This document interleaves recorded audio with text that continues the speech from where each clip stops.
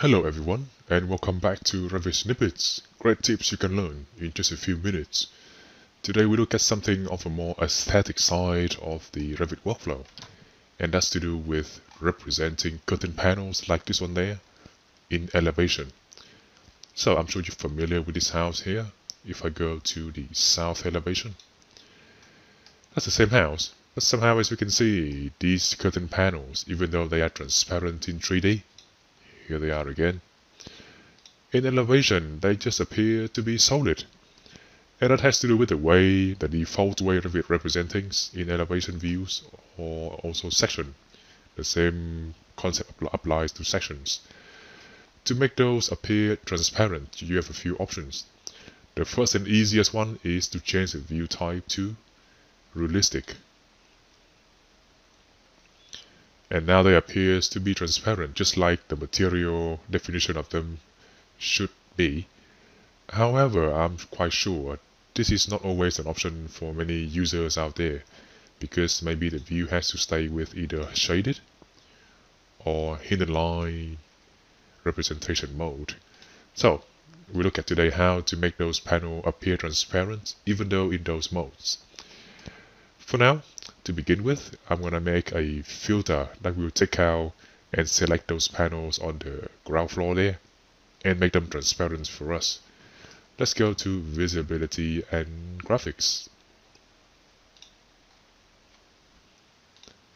We can then go to the Filters tab and add a new filter. Edit New. This is where you can make a new filter from New here. And let's call this one Curtain Panels. For the category, let's select Curtain Panels from this list. And for me, I always check this box as well, hide unchecked categories. So whenever I go back here, I can be sure that this is the right filter for the right categories. Just quicker to check visually. And now you don't have to change anything else, because by default, the first rule that will be created when you select a category from here is that the elements passing this filter needs to have the same category that you got there. So we're good to go. Let's click OK. Select the created filter and add it to the list. Now I can go ahead and override the surface transparency to be maybe 60%. The higher this number, the more transparent it's going to be.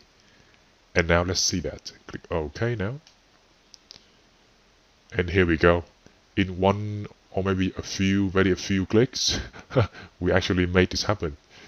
But how about this door? If I select this door here, it's a curtain door, but it's not of the curtain panel category. The category name is here. It's doors, not curtain panels. That means we now need to make a new filter to get those doors. Let's go back to VV real quick. Go to filters and repeat the process to make the second filter. I will call this one curtain wall doors and apply that to the doors category. And now, because we don't want to override doors that are not in curtain walls, we need to add some extra rule here. When I selected this door, I can see that the family name begins with curtain wall.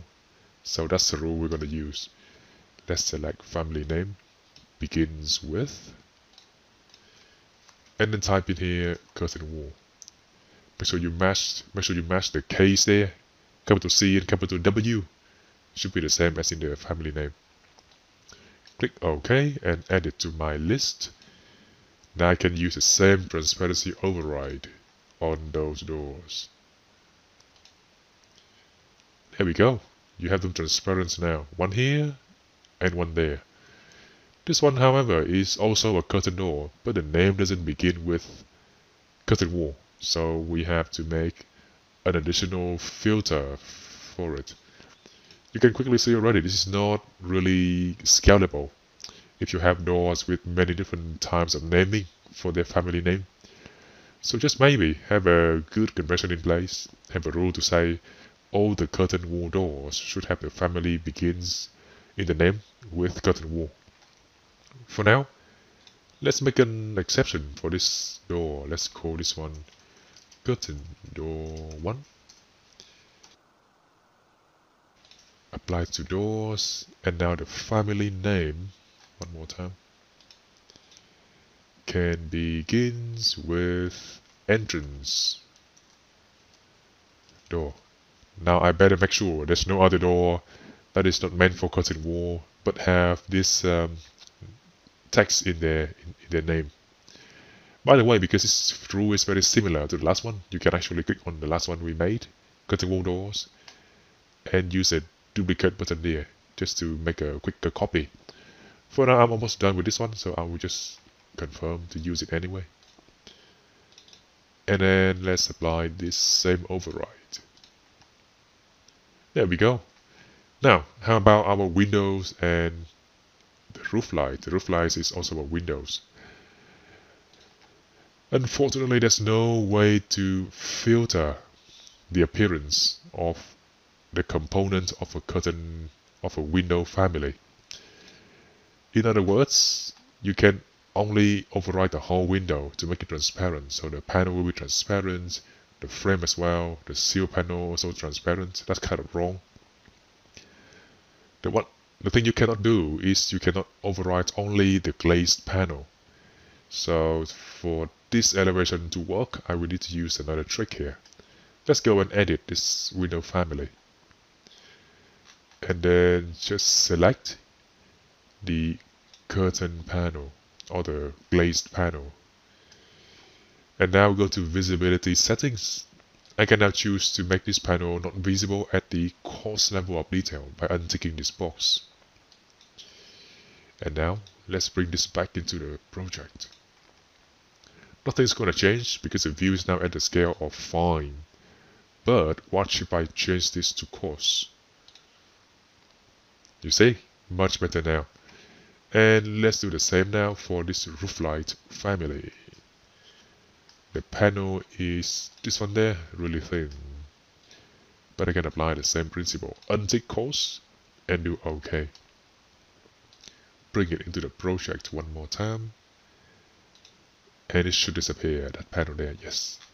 Now the shadow looks right, and you get the overall feel for this elevation much better than you had before.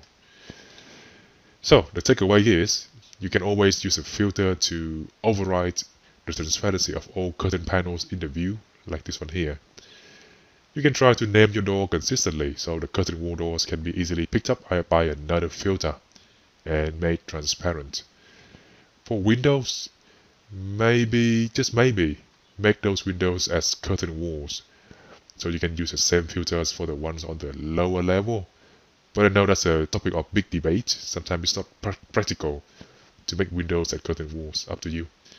If you have to make windows as windows, maybe utilize that visibility settings in the window itself to make the window panel disappear at a certain level of details. Then you can use that level in your elevation to have a better feel for the transparency of the window. Alright, so I hope that was useful for everyone. Have a try for yourself. Make any comment you like. If you have questions or troubles following this, subscribe to the channel if you like, and I'll see you in the next video.